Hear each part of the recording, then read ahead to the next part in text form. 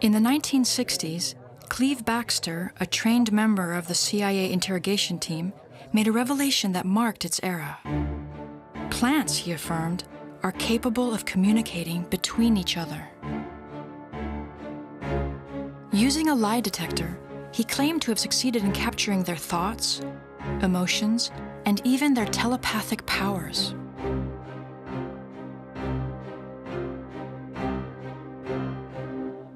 Attached to delicate electronic instruments, a cabbage plant registers annoyance to the exhaling of tobacco smoke on its leaf surfaces. A scene familiar in any kitchen takes on special importance in this experiment. In some mysterious way, the plant which is attached to the instrument is able to feel the mutilation of its comrade.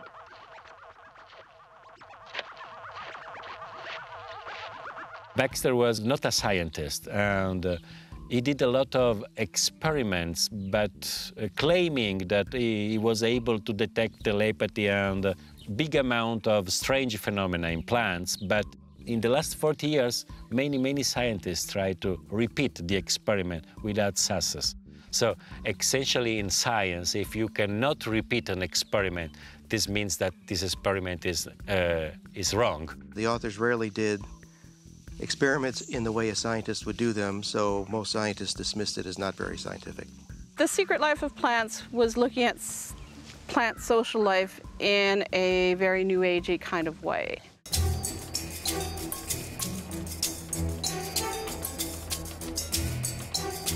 Stefano Mancuso is not a survivor from the New Age. A pioneer in neurobiological research on plants, he is convinced that plants are great communicators.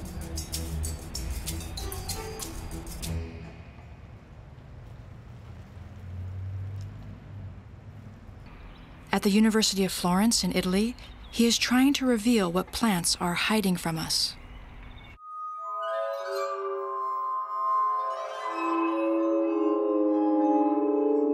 Stefano Mancuso's first trial is with a bean plant.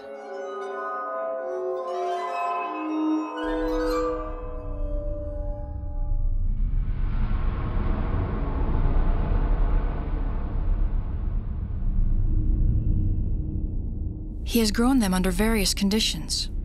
In the dark, at different lighting or humidity levels, at varied temperatures, even by modifying the magnetic field that surrounds it.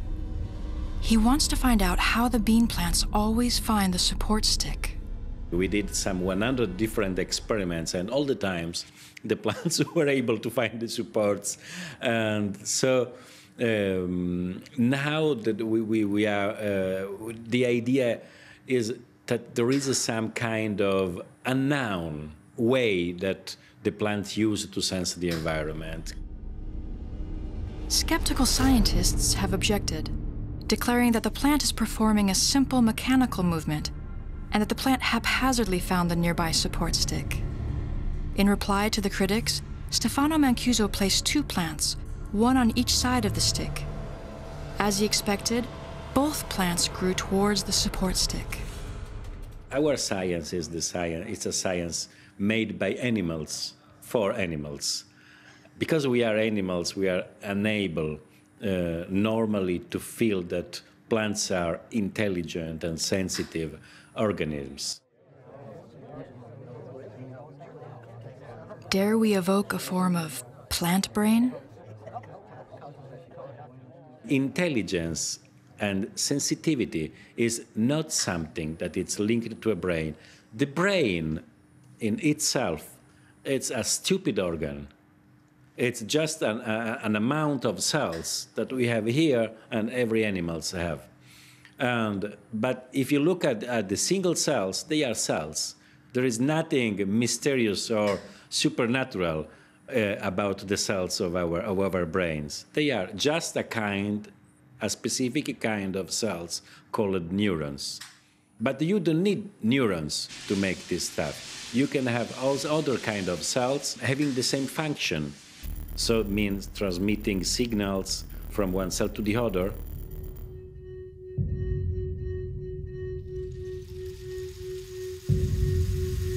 the tremendous root network that plants possess makes a striking parallel with our highly complex brain circuits.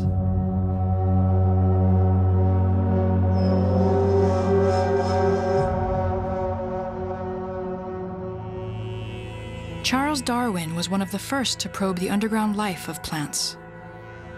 He was convinced that plants have command centers at the tip of their roots, known as the apex.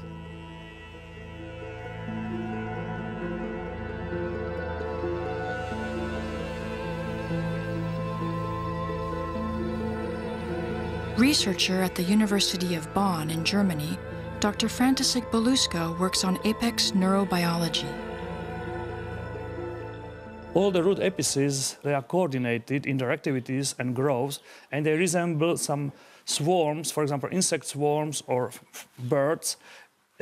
Somehow there is some communication. We still don't understand how it is going on, but they are coordinated and behave as one swarm.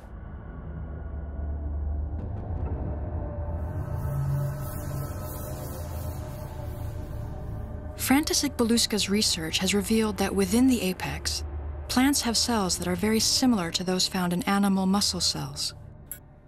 The roots are capable of exploring the soil with extraordinary precision, and plants seem to know when to form their flowers or drop their leaves.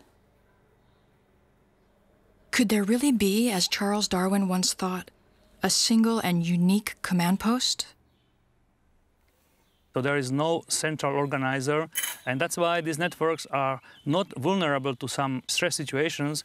These networks can self-organize very effectively, and they can survive any bad stress situation. The network resembles very closely the internet network, so one could call it a root wide web.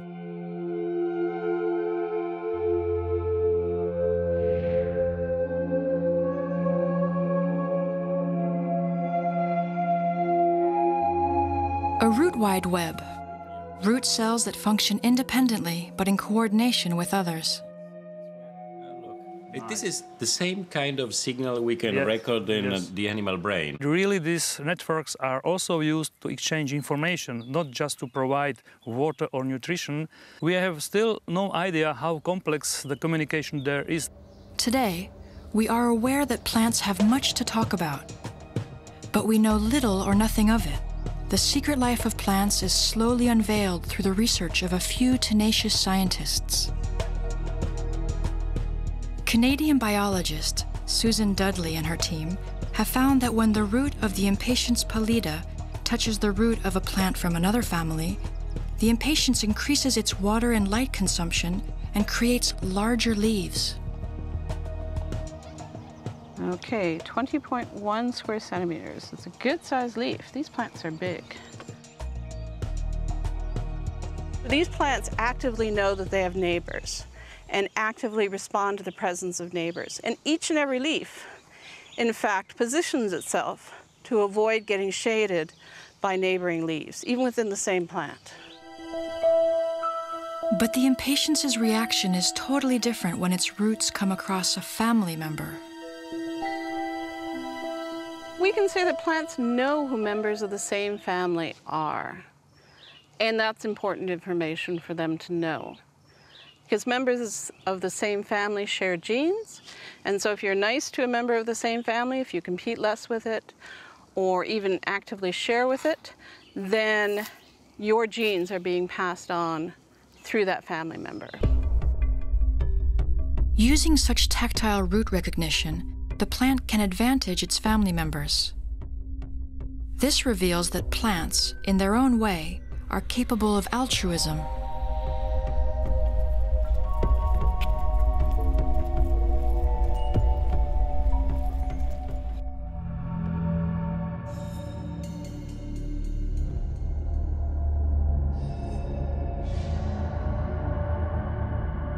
Just as amazing, plants are able to communicate between themselves other than by touch, as Dr. Stefano Mancuso demonstrates.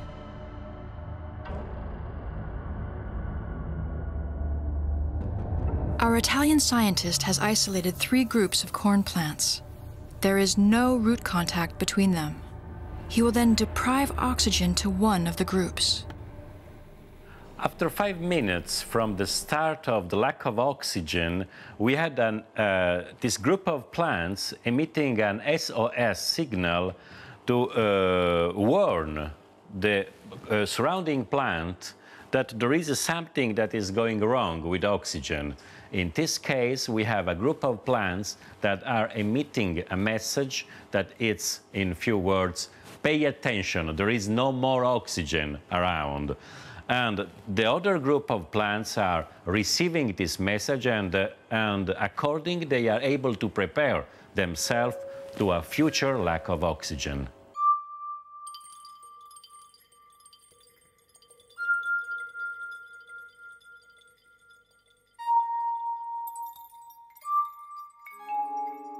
Here we have the plants that are without any change in the oxygen and that are not receiving any message. Here we have the plants in red that are producing a gene because they are stressed by the lack of oxygen, and they are producing also a message, and the message is taken by the blue plants.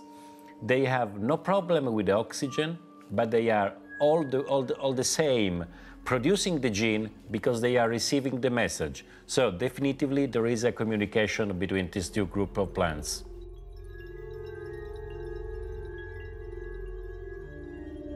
Plants can send and receive messages, but how do they do it?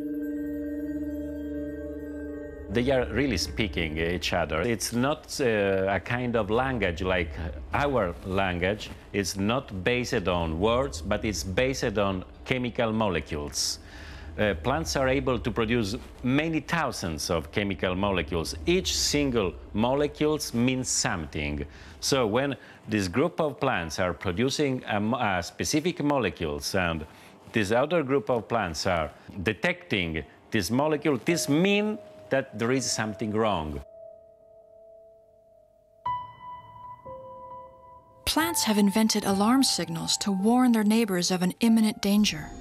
They also practice the art of chemical self-defense.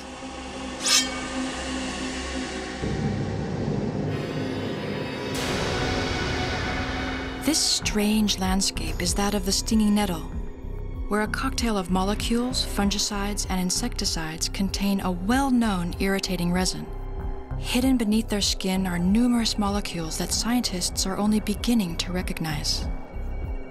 On the tomato leaf, these mushroom-looking stems are topped by 4 cells that contain a repulsive resin that will be released when under attack by a pest. And that's not all. Plants have the amazing ability to release chemical signals that will attract the enemies of their voracious predators.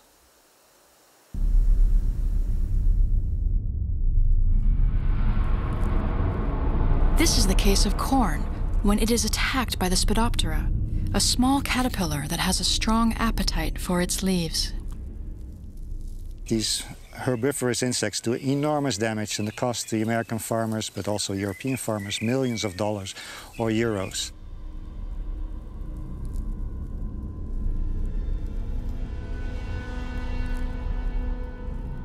To win any battle, it's an advantage to have allies.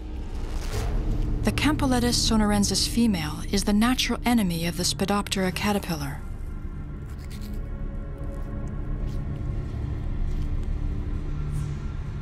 But just how does this parasite wasp detect such a tiny caterpillar in a giant cornfield?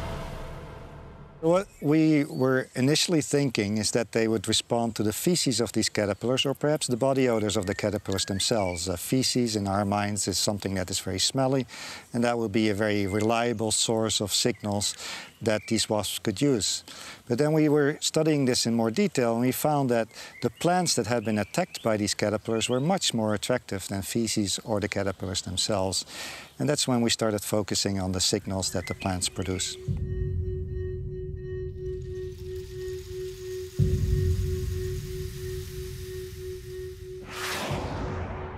To his surprise, Ted Turlings found that the damaged corn leaf releases a particularly odorous molecule, a specific SOS signal that attracts the caterpillar's enemies.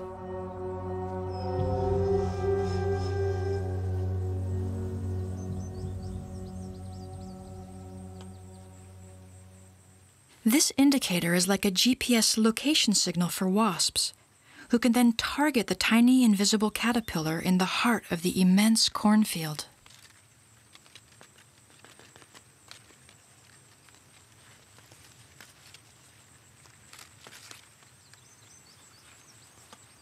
So that was, of course, a very exciting moment, because we started realizing the plant is doing something to get the enemies of their enemies come and kill the caterpillars.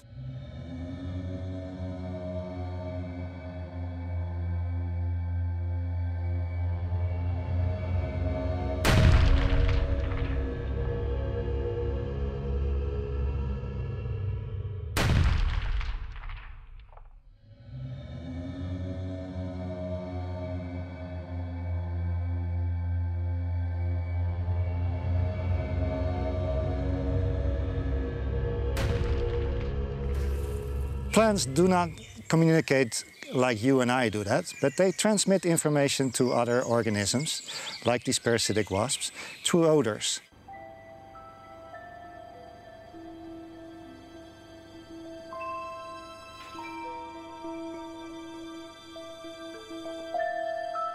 One single caterpillar munching on a corn leaf releases the odors that attract the wasps. That's what this olfactometer reveals.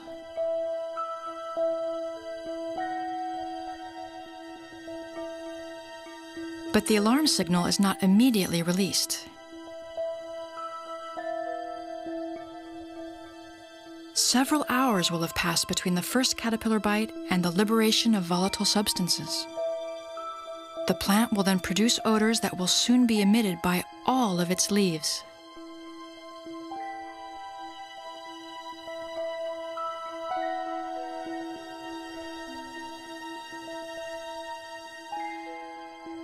The feeding by the caterpillar is not really the same as if you would damage a leaf yourself.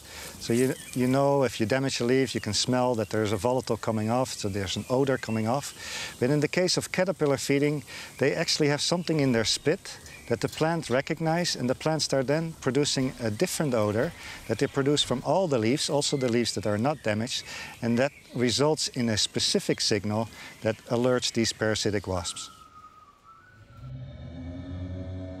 These odors are produced to attract the enemies of their enemies. Corn calls upon an insect to do its dirty work. This is the secret route of evolution. Plants have no way to move, no way to physically directly defend themselves, start fighting with their enemies, and eventually this results in some sort of communication between plant and insect.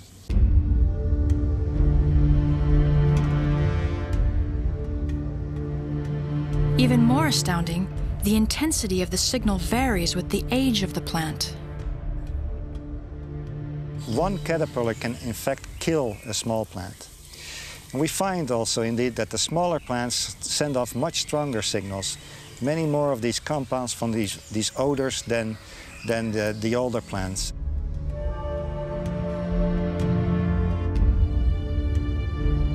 But the caterpillar has adopted a new tactic.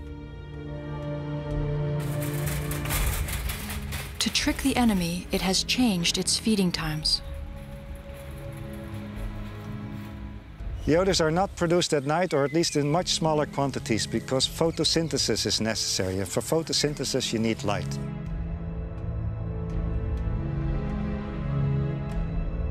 The corn plant has forced the caterpillars to adopt a new strategy. To survive, they must devour the corn leaves at night.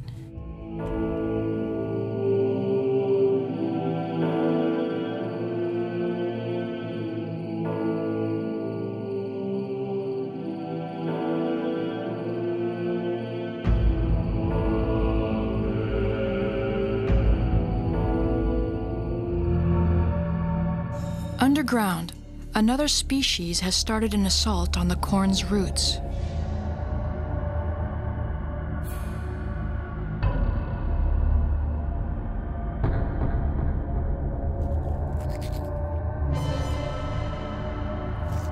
Diabrotica, the cornworm, is in full-fledged destruction mode.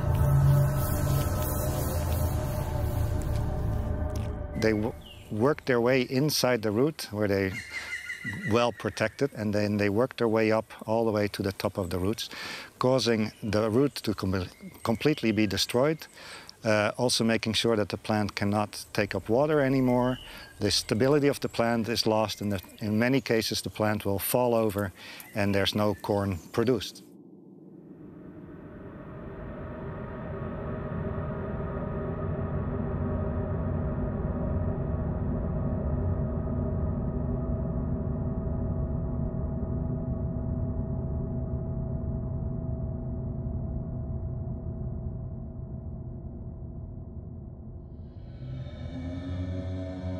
The team of scientists want to find out if the corn roots can also send underground warning signals to attract other natural enemies of the Diabrotica worm. Nematodes barely visible to the naked eye. Will the nematodes be guided by the plant in order to localize the Diabrotica worm and eliminate it?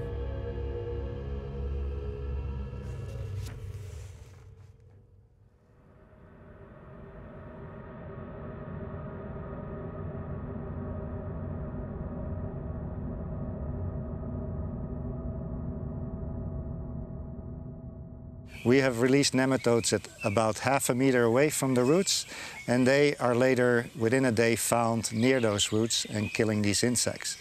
And for a nematode, which is less than a millimeter long, that's an enormous distance. So that will be 500 times their body length. Most likely all plants can communicate. And the more and more we study this, the more and more we realize that there are plenty of other things to be discovered that we cannot see, but their plants are doing to defend themselves.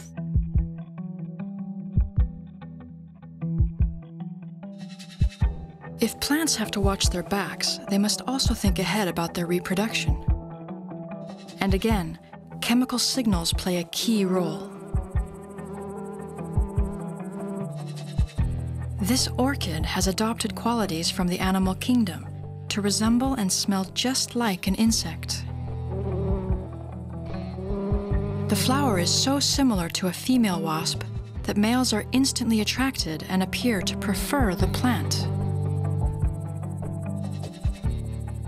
Over evolutionary time, any mutation that arose in the plant that caused the flower to resemble an insect a little more was retained, and flowers that didn't look so much like an insect didn't make a living, didn't reproduce, and we wind up with a flower that looks ever more like an insect.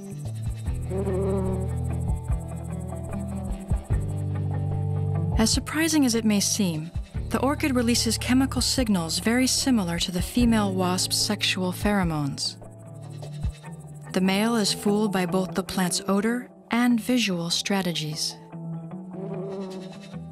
For the flower, the chances of insemination increase.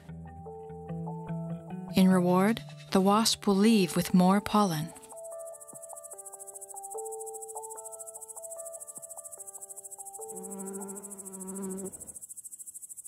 The same signals that insects use to communicate with each other for sex are biochemically very similar to some of the signals plants are using to talk to each other, and biochemically very similar to hormones that we have in our body for signaling as well. Life has evolved using a common set of signals, and communication between different organisms often involves signal stealing, the ability to take your signals and use them in my life in a way that benefits me.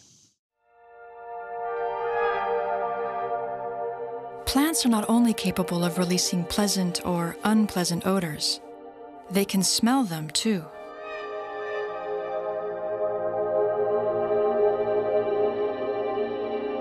How can plants perceive the chemical molecules that are sent to them? This is the key question entomologist Consuela de Moraes has been asking. Her speciality? Cuscuta, a vampire plant that particularly parasites tomato plants. They have a very small seed, and they only have the resources that are on those seeds to grow and find a host plant. So once they emerge from the ground, if they don't find a host, they will die.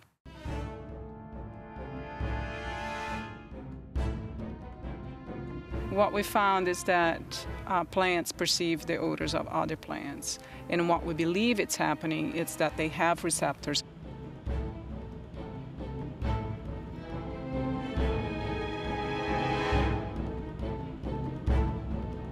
I think from the tomato plant, it's just a byproduct of their physiology, and attracting the cuscuta is just happening. Like we are producing a smell that attracts mosquitoes, that we're not intended to do it, but we're doing it.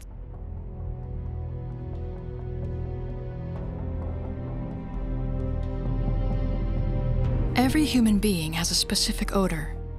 Plants do too. The electron microscope unveils the odorous glands of the tomato plant leaf. Numerous on the leaves of tomato or cannabis plants, they liberate intense odors. Each plant has a specific olfactory signature expressed by the morphology of its odorous glands.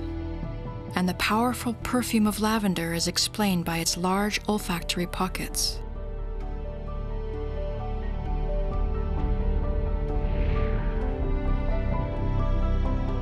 The electron microscope reveals countless release glands, but plants also have many invisible receptors. They have, in my view, an incredible sense. They really can sniff. One thing that we were amazed to see is that the cuscuta have this ability also to perceive, a healthy plant versus a sick plant.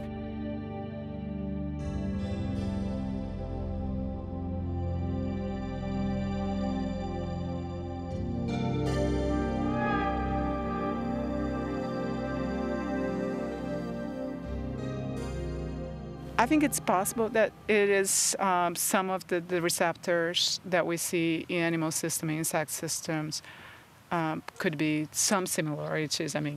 Not the same, but I think it's possible that there are some similarities. Unfortunately, our sense of smell is of no use to decrypt the chemical messages sent by plants. We are unable to crack their code. But scientists are never defeated.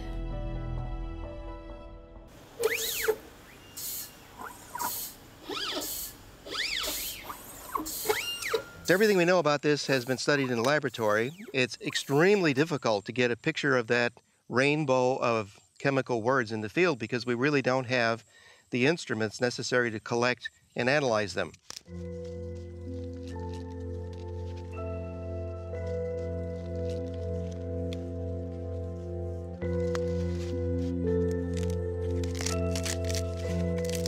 If we are to master the invisible conversations of plant life, we will have to learn to translate their chemical vocabulary into words.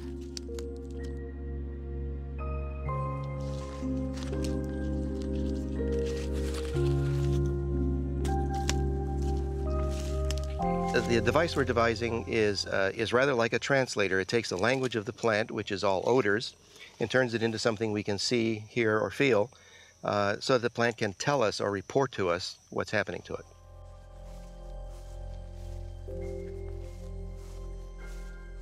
A key word that often appears in the plant language is methyl jasmonate, a molecule that harbors the smell of the jasmine flower. Highly appreciated by humans, it is frequently used in the perfume industry. Almost all plants emit some methyl jasmonate when they're attacked by insects. So that appears to be a word that occurs in all languages. But the devil is in the details. All the other molecules mixed in with it can differ from plant to plant, and that's where the language gets complicated. Plants have a slower life rhythm than humans. Some are capable of living several thousand years, but they cannot run away from danger. In response, they have developed remarkable ways to detect problems or swiftly react to the aggression of an insect. It's a question of survival. If we count the number of protein receptors plants have for smelling and tasting their environment, they have many, many, many more than a human does. Even a simple plant has at least 600 different kinds of receptors for detecting odors and tastes in the environment. In contrast, humans have fewer than 20.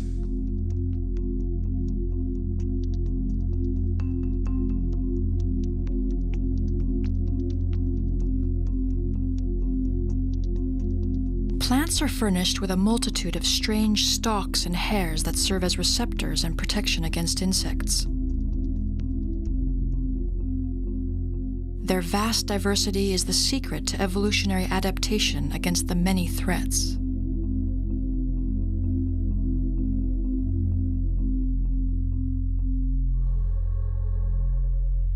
In order to compensate our lack of sensory receptors, Jack Schultz is working on a prototype of an artificial nose, a highly sensitive plaque that he hopes will enable us to improve our comprehension of the chemical conversations of plants. Well, we created this chip, or this sensing device, to be able to ask plants what they're saying outdoors in open air for the first time. Everything we know about how plants communicate is based on work done in laboratories under glassware. No one has yet isolated and measured and mapped those signals and those conversations outdoors, and we plan to be the first people to do that with this device.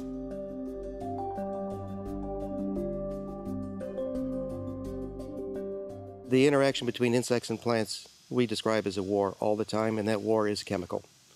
And those chemicals are invisible. So it's very true to say that there is chemical warfare and invisible communication going on all around us all the time.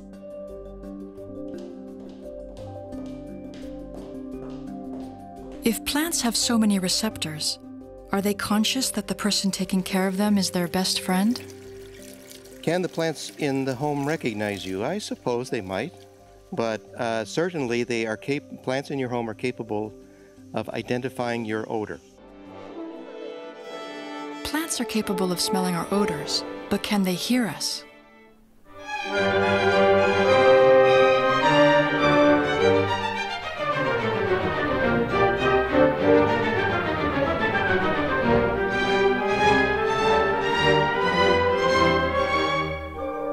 Plants are, it seems, receptive to music. The first experiments, held 40 years ago, said that plants were sensitive to classical music, but did not like artificial or electronic music like rock or blues.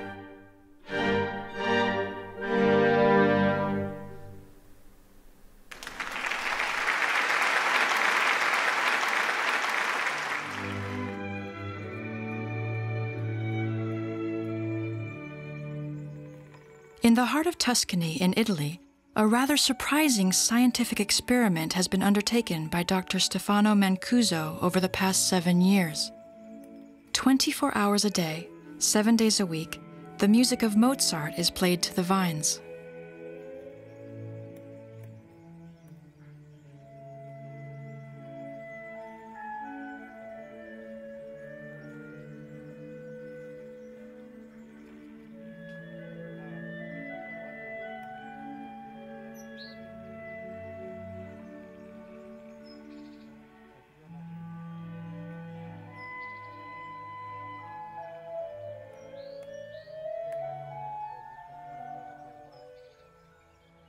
What we saw immediately after some few weeks of times was that the plants with the music were much bigger and much productive.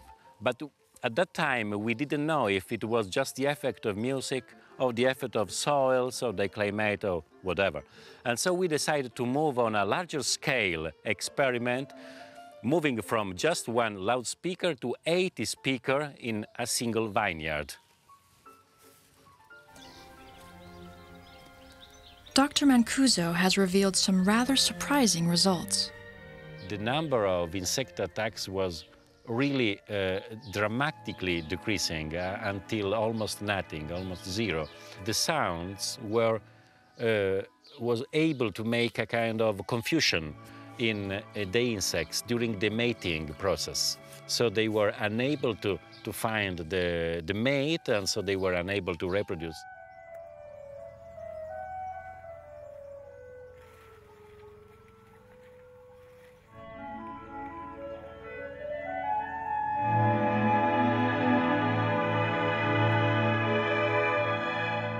After several years spent playing Mozart to the vineyard, Stefano Mancuso is formal. The grapes on those land areas ripen 10 to 15 days before normal harvest dates. Plants are highly sensitive to sound, but just how do they hear them?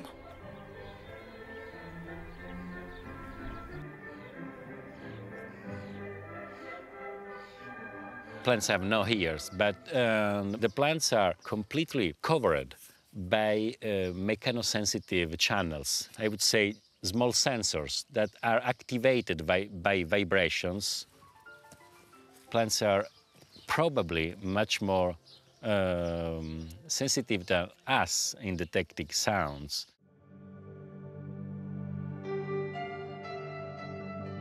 An in-depth examination by electron microscope reveals that the leaves and the tendrils of the vines are covered by sensors that could well be their ears.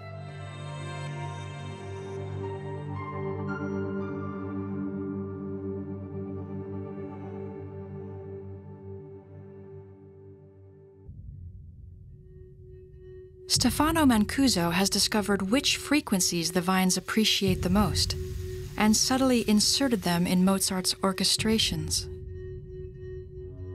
We found that there are a range of frequencies in the low part of the spectrum, around 100, between 100 and 1000 hertz. There are many frequencies that we could say plants like.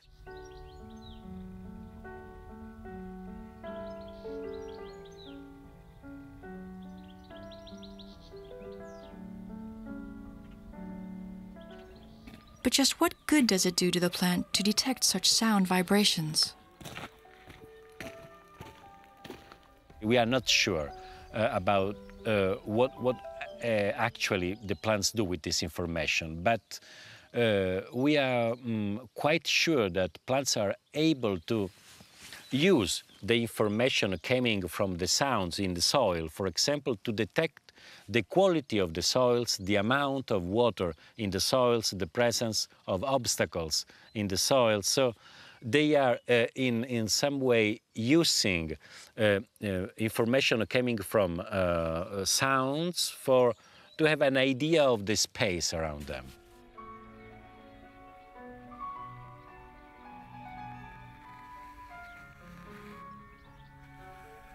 Our image of the plant, stupid and inert, is to be reconsidered, and plants certainly haven't finished surprising us.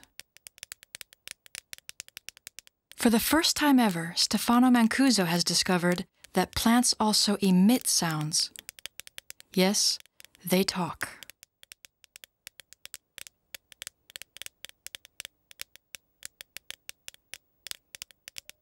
Of weak intensity, these little clicking sounds are possibly the first to be recorded of corn roots, detected by a laser.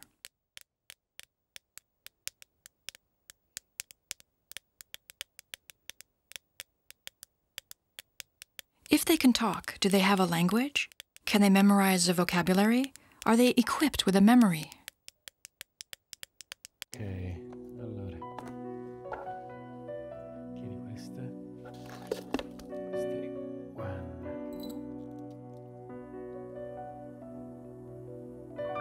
Memory is something that has been heavily underestimated in plants.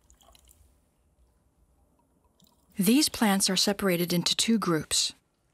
During 2 weeks, Stefano Mancuso injected small quantities of zinc into one of the two groups. Zinc is a heavy metal dangerous to the plant. On the 15th day, he injected high doses of zinc to both groups. The plants that had previously received the weak doses of zinc better survived under this shock treatment. This means that plants are able to solve a problem, to learn how to solve a problem, and the next time that they are presented with the same problem, they are able to solve it better. It's a form of memory.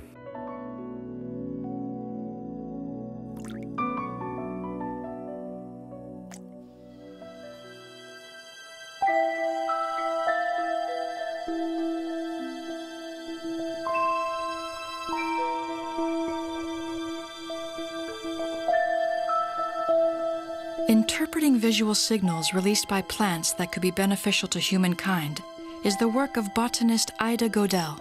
She has developed the art of predicting the weather forecast by closely observing the behavior of plants in the Swiss Alps, which anticipate from several hours to several days. What can Alchemilla tell us about tomorrow's weather?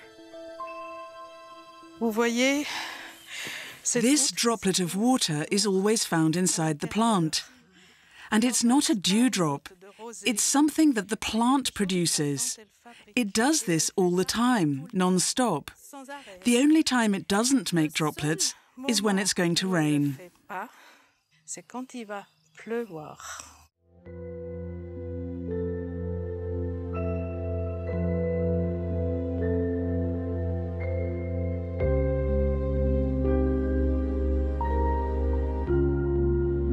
Forecasting the weather by observing plants requires patience and immense observation. Ida Godel's father was a horticulturist, and she spent her childhood carefully observing plant life with him.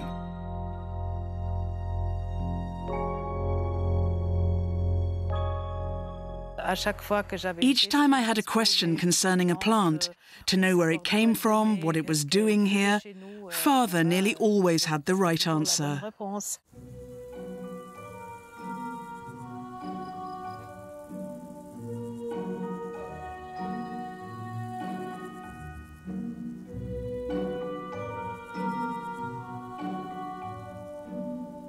The oxeye daisy is the big sister of the common daisy. It's a great deal heavier, so it needs a lot more time to open and close. It's far slower in its forecasts.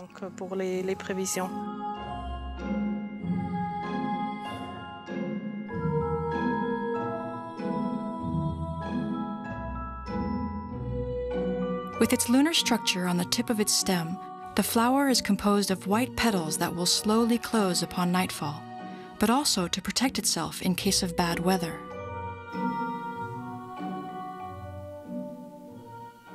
You have to watch them every day and have a different approach.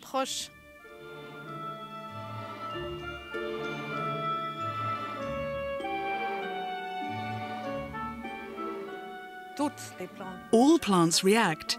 Be they outside in the garden or inside your house, they react in exactly the same way. A cactus in your apartment can tell you the weather forecast. Weather-sensitive plants are numerous. Daisies, dandelions, tulips, roses, thistles, geraniums, but also pines, beech, oaks, or even grasses, clovers, lily pads, lettuces, even onion skins. It's by observing these plants that Ida Godel predicted the heat wave that hit Europe in the summer of 2003. I would say it's a very precise science. The plant is never wrong. It's a question of survival. The only person that could make a mistake is me, in its interpretation.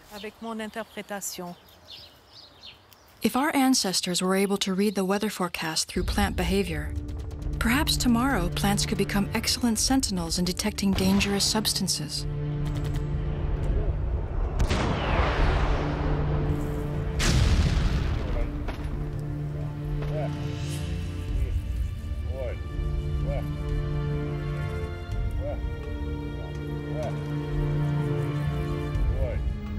Dr. Jack Schultz is trying to create plants that will become our allies. He hopes they will react in a specific way under certain situations. Creating plants that report danger is something we call sentinel plants.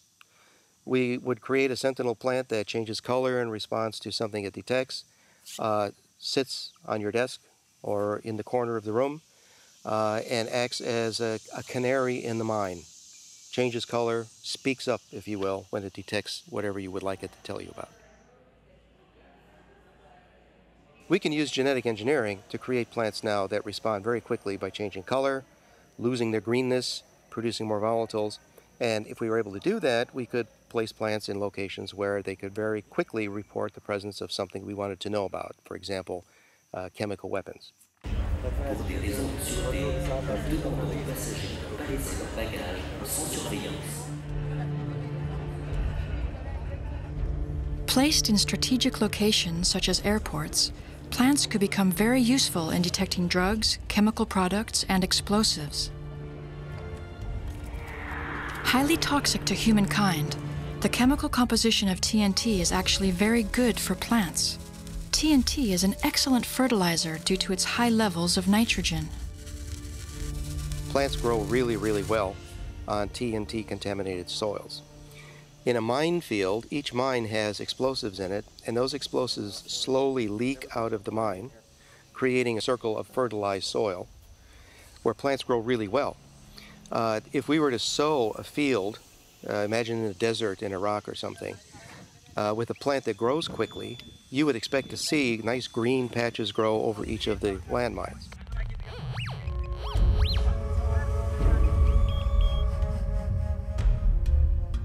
Rather than seeking to enslave plants, to make the most of them, perhaps we could also attempt to communicate with them in a more poetic manner.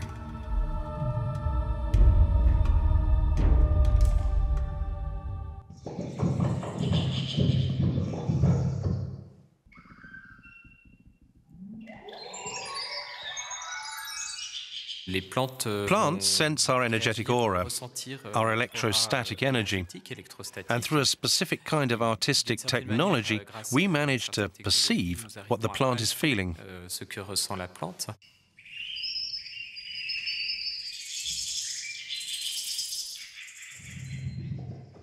This interactive garden is composed of genuine musical plants that react to our contact, a vegetal language generated by touch.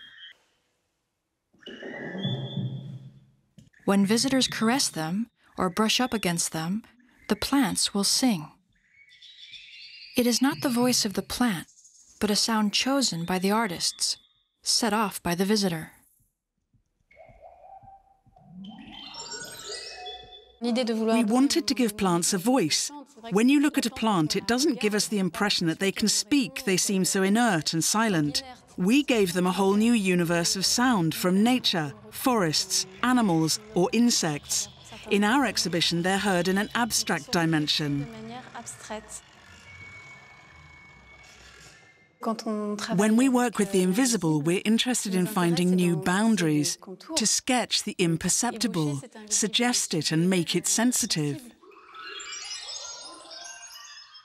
It's not oral communication. It's not a dialogue, but an exchange of sensations. If the plant dies, it ceases to sing. We are unable to comprehend the complex language of plants, but our scientists are well aware that plants do communicate, be it through the ground or thin air, using hundreds of chemical signals. They can talk to each other and even to other animals. Perhaps they are even trying to communicate with us. It's impossible for us to imagine how a plant could sense. If we can crack the code of plant language, then plants will be speaking to us all the time. Should we manage to pierce their secret language, we may be surprised at what they have to say. Could it be that they are manipulating our very brains to reach their goals? Perhaps they influence us in the same way they influence insects. Corn may well be manipulating our taste buds, similar to the way it guides the parasitic wasp towards the Spodoptera caterpillar. And who knows if the world of green will not one day turn against humans, considered in turn as ravagers.